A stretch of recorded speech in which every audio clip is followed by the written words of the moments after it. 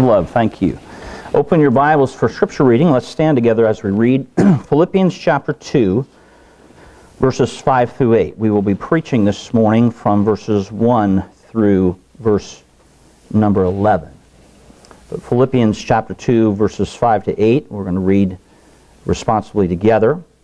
And let's begin. Let this mind be in you, which was also in Christ Jesus, who being in the form of God, thought it not robbery to be equal with God, but made himself of no reputation, and took upon him the form of a servant, and was made in the likeness of men. And being found in fashion as a man, he humbled himself, and became obedient unto death, even the death of the cross. Our Heavenly Father, we ask now that your blessing would be upon the remainder of the service, and pray that you would anoint your messenger this morning.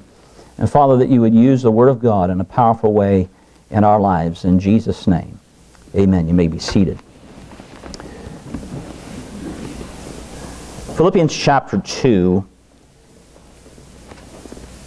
is written by the Apostle Paul because there were some conflicts. I'm not preaching this message because there's any conflict.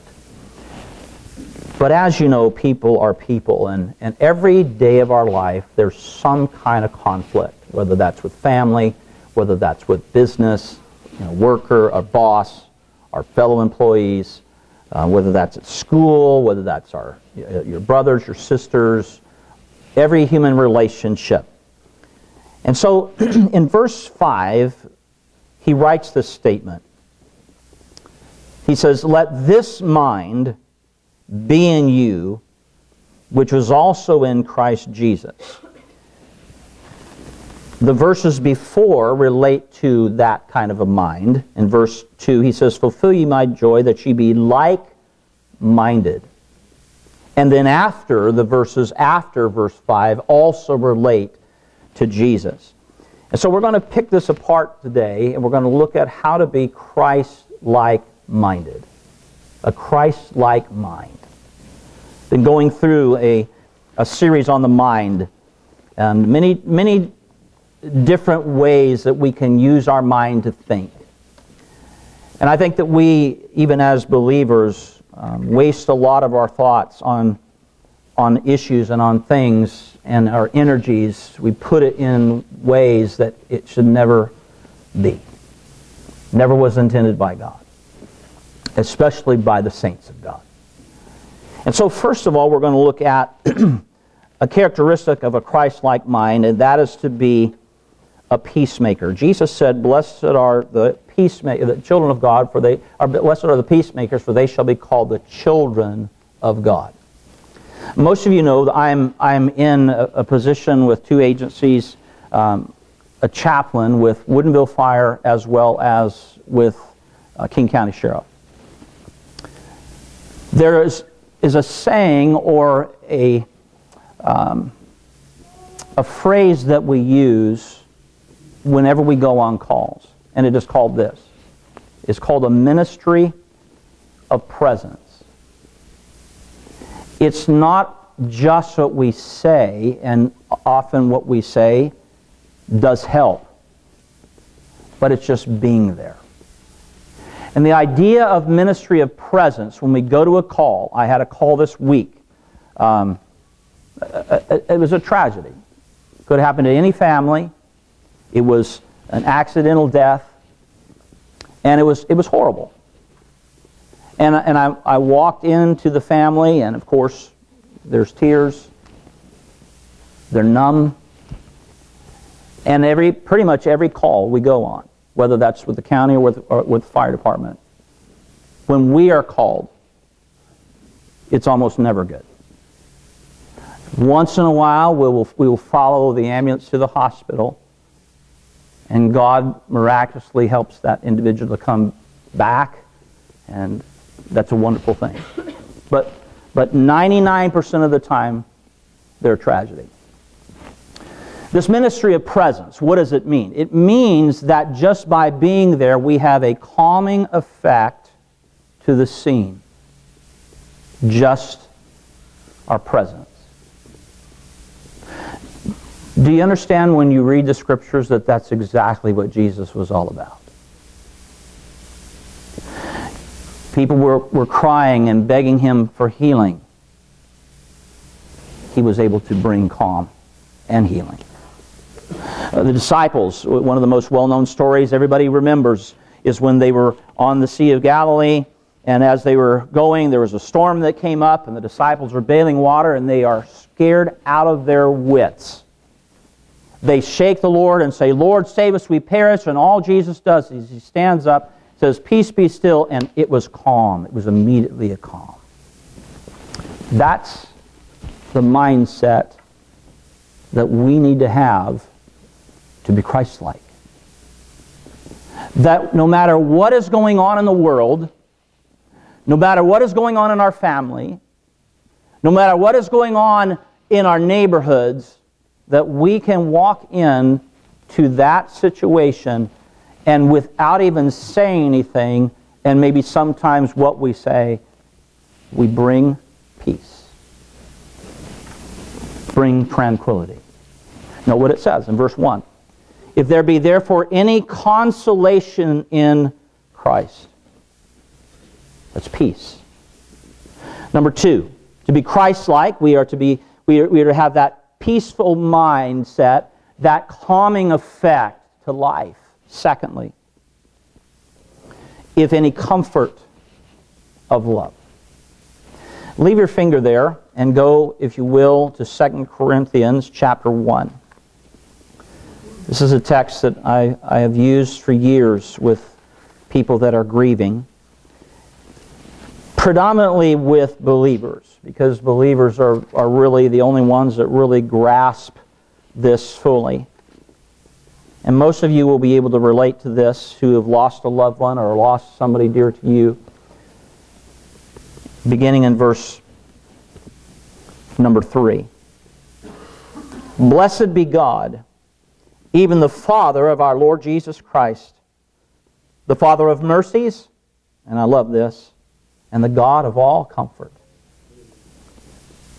who comforteth us in all our tribulation, that we may be able," now look at this, "that we may be able to comfort them which are in any trouble, by the comfort wherewith we ourselves are comforted of God." A Christ-like mind is being able to process and remember the comfort that we received from God Almighty, from the Lord Jesus, in whatever it was. And when we see a brother or sister who is hurting, a brother and sister who is grieving, we can sense it. And we go to them and we're able to speak comfort and say, "You know, I may not understand everything, and I can't tell you I know how you feel, because this is different than my situation." You need to be always careful. We're careful as chaplains. We are told not to use that term, "I understand," because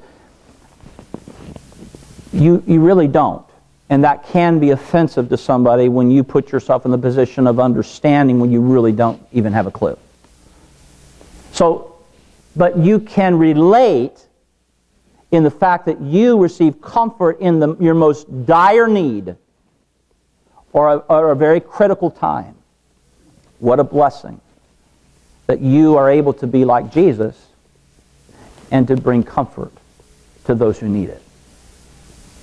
The more you are comforted, the more you're able to give comfort. The more you're like Christ, the more you're able to comfort. Jesus comforted all kinds of people. Now, you and I won't be able to raise people from the dead. There's a limitation.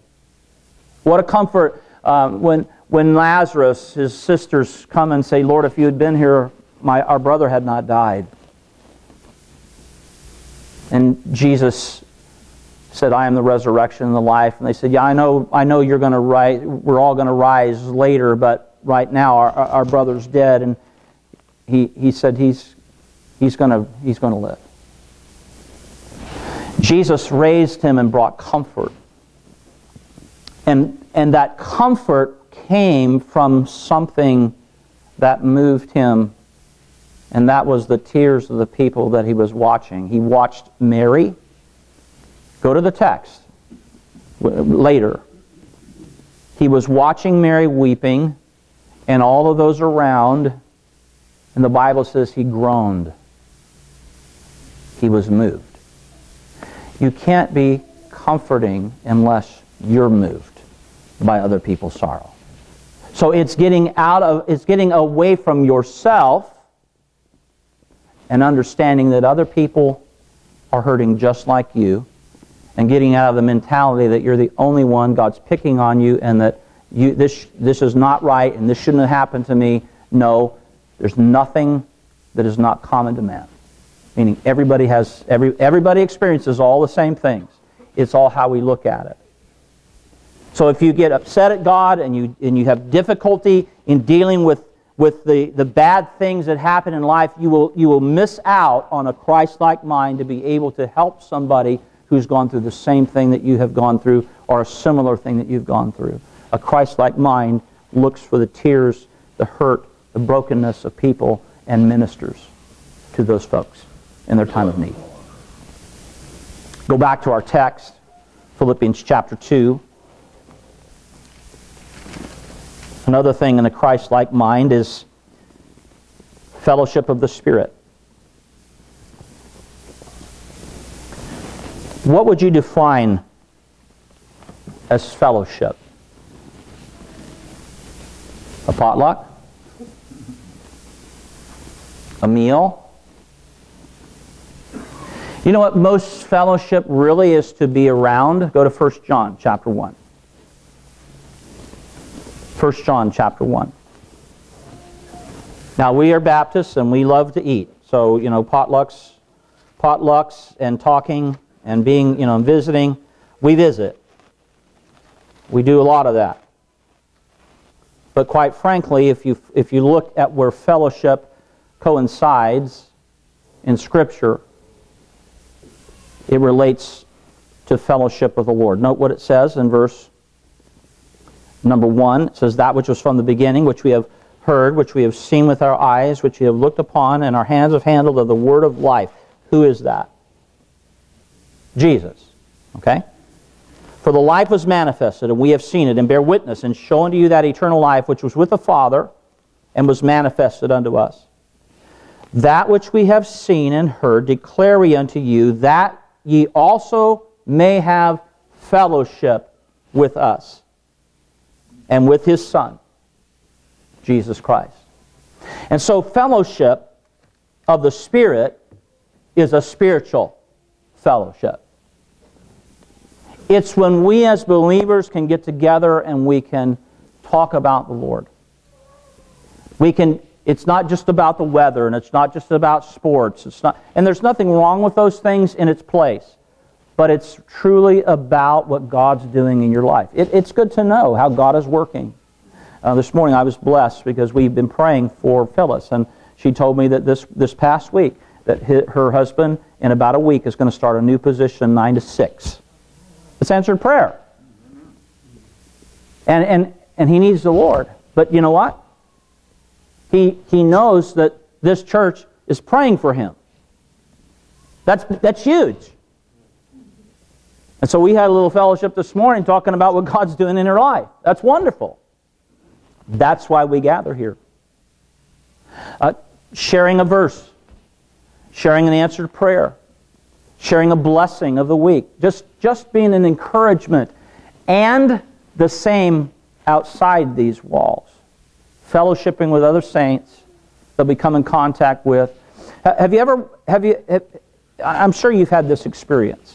In your travels, you weren't expecting it, but you could tell that as you were eating, or you could tell in conversation, you were talking to somebody and you just knew that they were a believer. And so you introduced yourself. And you found out that there was something that you had greatly in common. His name is Jesus. And you began a conversation, and it was instant. You became friends, and you've probably never seen him again, but one day will walk the streets of gold with him because of faith. That's fellowship with the Spirit. It's wonderful to be able to have those conversations and have that intimacy, because we may not agree on everything, but we can agree on one thing, that we know a Savior who died for us on a cross and shed His blood and gave His life for us, and we put our faith and trust in Him, and our life was changed forever and will always be changed because of Jesus. And so that fellowship. He uses this expression. He uses vows and mercies to be Christ-like. We talk about the Lord. Jesus talked about the Lord all the time. Talked about His Father. He wanted His disciples to know the Father. He also, in a Christ-like mind, had bowels. That is a word for tender mercies. Tender mercies. He was gentle.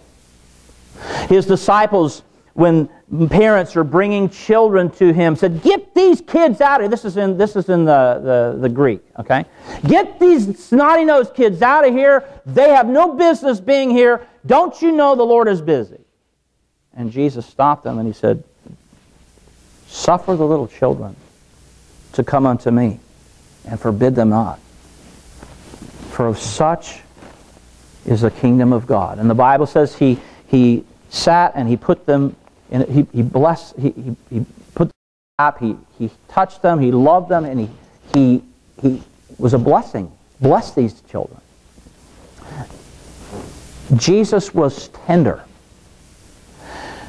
Don't ever get crusty.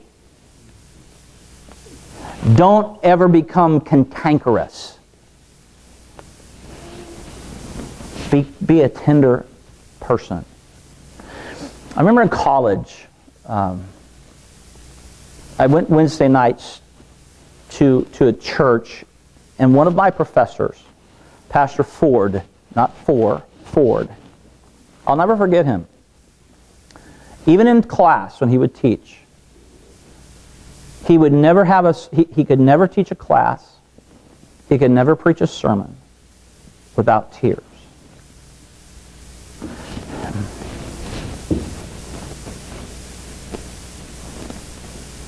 I never voiced it, but in my heart, I said, I want to be like that man. There was no more of a caring person than Pastor Ford. Everybody knew it on campus. He was a tender man. Jesus was tender. The Bible says as He stood there and He watched Mary and He watched those that were crying over Lazarus, He stopped, and the shortest verse in the Bible says, Jesus wept. He was tender. But He wasn't only tender, and should we, and that doesn't mean that because you don't cry that you're not tender. Some people that's not them. I have 5 kids, and one of my daughters she's just not emotional. That's just who she is. Every once in a while, when she cries, it's big, okay? It's a huge deal, okay? Then I have another daughter, my oldest daughter, Stephanie, and you know her. She's like my grandmother. If somebody stepped on a bug, my grandmother would start crying. She cried for everything. And she was just a very, very tender person. My oldest sister's that way. She's 2 years younger than me. I'm the oldest. And she's that way. She would cry if somebody stepped on a bug. She would cry. I love smashing the bug, so I didn't, so. We're tender, and then we're merciful. That word mercy relates to compassion. That is being able to love people and be gracious and kind to people that others won't necessarily get involved with. A couple of weeks ago, we spoke on a loving mind. We talked about the Good Samaritan. And we read about 2 religious people in that story, right? How compassionate were they?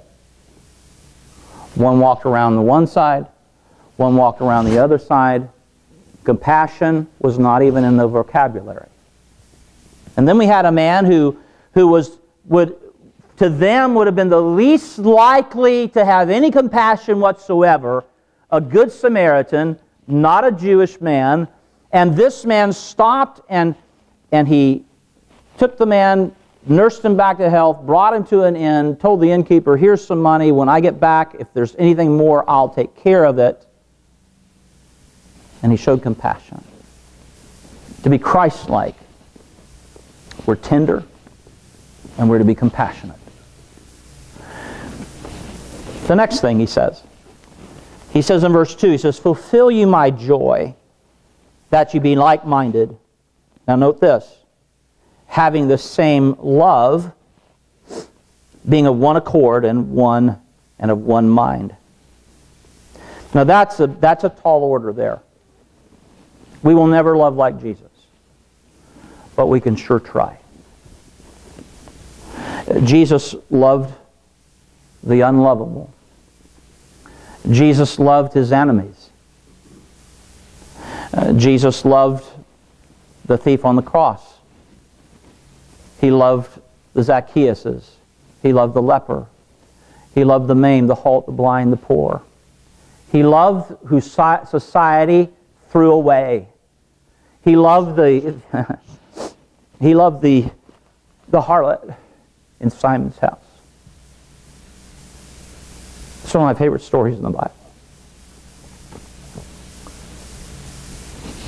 That story, if you read the history of it, when a Pharisee would invite people over, in the way houses were set up, the outside had seats, and it was kind of an open, and so people in the community knew that Jesus was going to be there. And the public could come in. They couldn't come in the inner circle of the occasion, but they could be outside. And this lady came in to Simon's house, and everybody knew her, and Simon was appalled. And she stood close enough to Jesus that she began to weep, and then she knelt down and wiped her tears that were on his feet with her hair.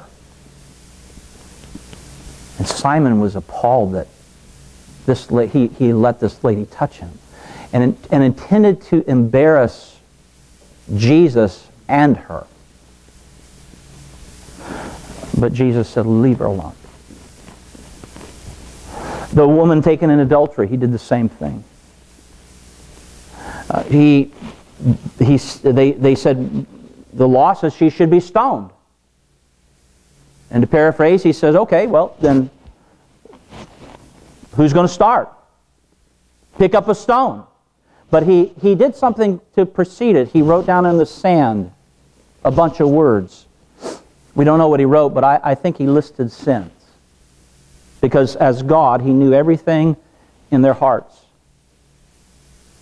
And the Bible says from the eldest to the youngest, they walked away. Not one of them picked up a stone. You see, one of the things has always struck me with that story, and you'll hear me say this and reference this, is where was the man that was involved? Why did they only bring the woman?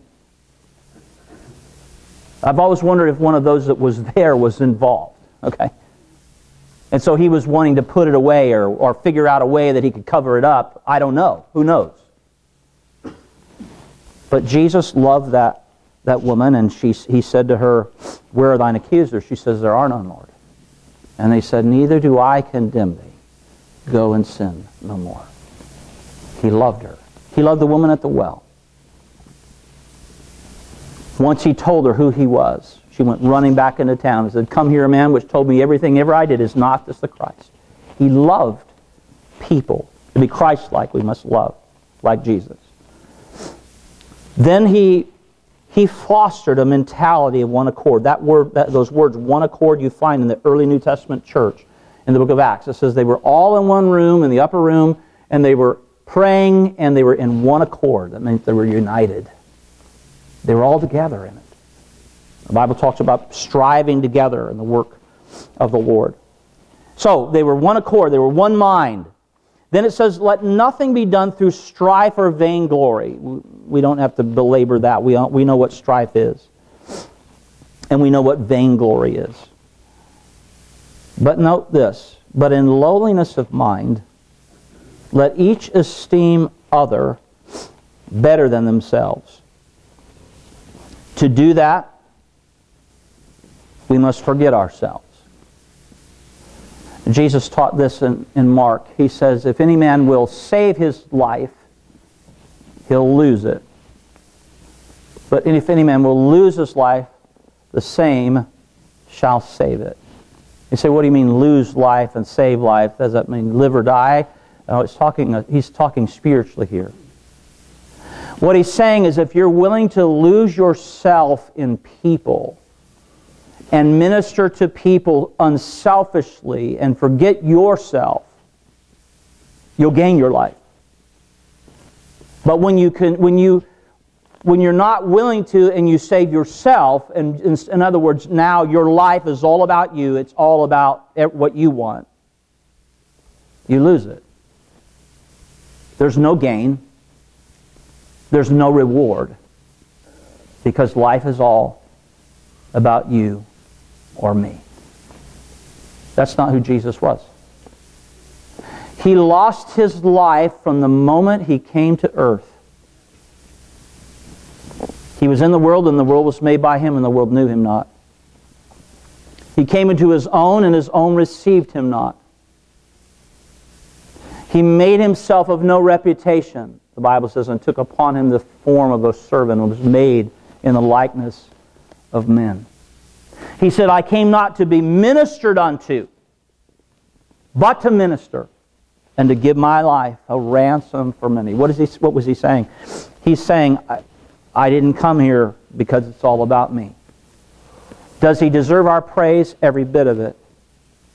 Was he worthy of everything that we could give him? Absolutely.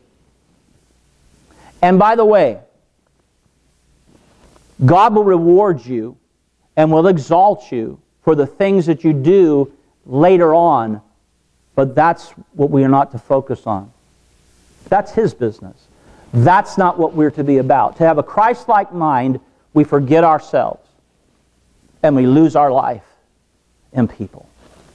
Note what he writes. Look not every man on his own things, but every man also on the things of others. Now, verse 5, he says, let this mind be in you, which was also in Christ Jesus. This is how Jesus thought every day. This is what motivated him every single encounter he had in life. This is how he called the disciples. This is how he healed. This is how he touched people. Everywhere he went, in his Christ-like mind, he was always about others and not himself. There's an expression that is used here, very significant, in verse number 7. Verse 6 says, who being in the form of God thought it not robbery to be equal with God. What that means is he knew he was God, and it wasn't robbery. In other words, he wasn't blaspheming to put himself on the level of God when he said, I and my Father are one. He that has seen me has seen the Father. How sayest thou then, show us the Father? But he did not make an issue of that. But rather the most selfless act the Godhead decided and made was this next verse in verse 7. But made himself of no reputation, and it's all connected, and took upon him the form of a servant, and was made in the likeness of men. That's what being humbled, or that being in the form of God thought it robbery. And it says, but made himself of no reputation. That's what being made no reputation was. He became man. Hebrews says he was made a little lower than the angels. There was God, angels, man. And Christ became a lower level creation for us. Selfless. He condescended. He could have made everybody, when He came into the world, bow and kiss His feet. And He could have made it all about worship and all about me. He didn't do that. Some people didn't know even who He was. He would come to towns and He would preach, and they would reject Him, and He would say, if Tyre and Sidon, Sodom and Gomorrah, they heard what you've just heard, they would have already repented in sackcloth and ashes. People they had no idea. The Father knew, and Jesus knew, but that wasn't important to Him. By the way, that's not to be important to us. Names, titles, position, degrees, who cares? Nobody could have had a higher degree than Jesus. Nobody more intelligent than the God of the universe. And yet, in His mind, His Christ-like, selfless mind, He was willing to become man. Thou madest me a body, Hebrews says. He was made a body that He could become flesh and die for us on a cross. We will never understand that. Never will ever be able to wrap our mind around that.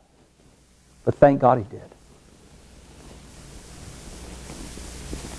To have that kind of a mind, a Christ-like mind, we must be willing to be made in His likeness and to be a servant.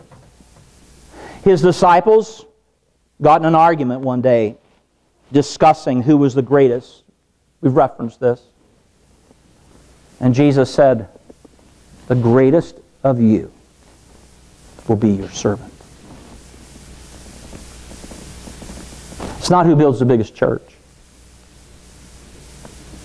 It's not who makes the biggest splash.